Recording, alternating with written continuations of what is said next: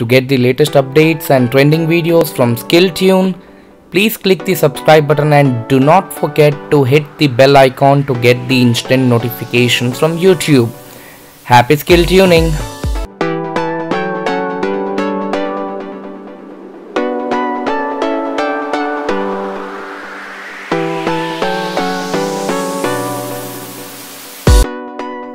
Hello friends, welcome to SkillTune. This is Naresh, your host and host. We are going to learn what is a disk utility and what are its uses, what all you can do using the disk utility, how to erase external drive connected to the Mac, and much more. So let's start this. Here I have a pen drive which is connected. It is 16 gigs, and you can notice that you have the basic information of the drive which is connected here. Example, the use space, the capacity, and a lot of things. If you want, you can click on information to get more information about the drive which is connected. It has a lot of information which would be very informative. In case if you are a tech savvy person, you would understand what is the tree path, what is the file system, and etc. Even if you're not, don't bother much. This provides you the basic information about the other external drive which is connected. So let's see how this works and how to erase, format the drive, and so on. To click I'm sorry for that. To format the drive, you need to start with erasing, and here you will notice that you have options to format the disk.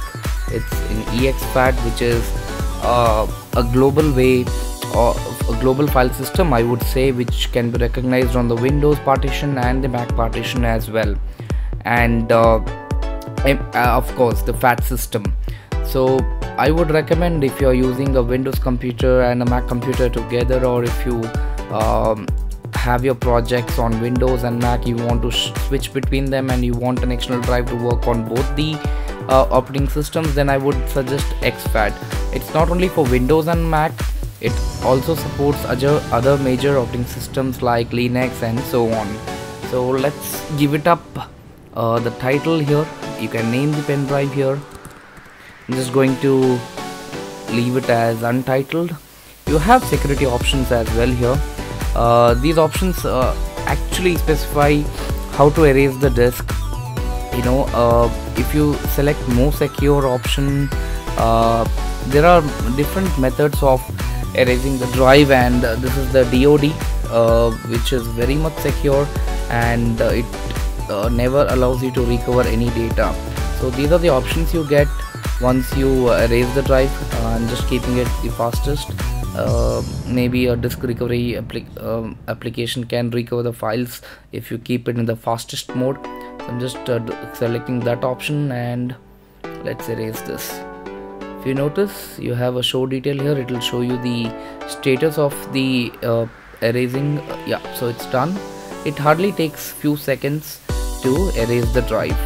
If you want to unmount the drive which is connected, you can either click this eject button here, or you can click on unmount to unmount it temporarily. If you want to mount it again, you can just click on mount while the pen drive is connected. And the best option on the disk utility, I would say, is the first aid option. In case if you feel that the drive has some corrupted segments and some issues with the read and write permissions, I think this is the best way. You can click on first aid and you can run the first aid on your pen drive. Depending on the data, it will take some time to run the first aid on your computer, and if there is any permission related issues, it will fix automatically. Moving on, you can also partition your drive. For example, you can click this, but since it's a 16 gig partition, it does not allow to partition. Only with master boot record partitions cannot be partitioned on this Mac. And if you notice, the partition is indeed a master boot record for this particular pen drive. And If you want to change the scheme, you can just select the main root of the drive. For example, if it is Sony, HP, WD, you will see that the tree will look like this, and if you need to select the first one in the list, and then you will have an option to select the partition scheme here. For example, you can change it to GUID, and remember, if in case you change the GUID partition map here, it will not work on your Windows computer, right? So moving on, the next one is the restore option. This is a fantastic option, I would say, just in case if you want any of your content to be on a disk drive, right? For example, let me say I want this particular folder to be an image and to be on the pen drive as a backup. The best feature you can utilize, and also you can do is you can select the entire drive, which is your internal drive, and if you click on restore here, what will happen is the entire content on this particular drive will be captured as an image file, and then you can use it to restore to any computer. This is a very time-saving task, I would say. And pretty much it about the disk utility. These are just basics.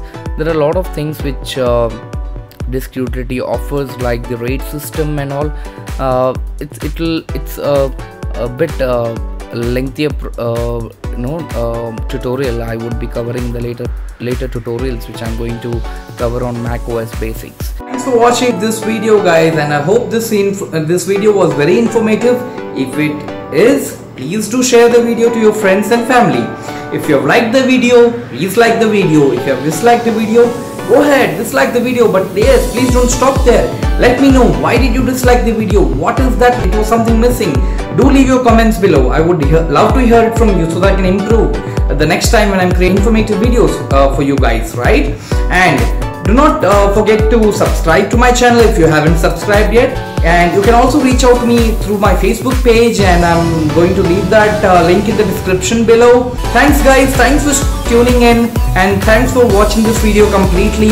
And this is Naresh signing off from SkillTune. Stay tuned for more updates and tune your skills. Good day.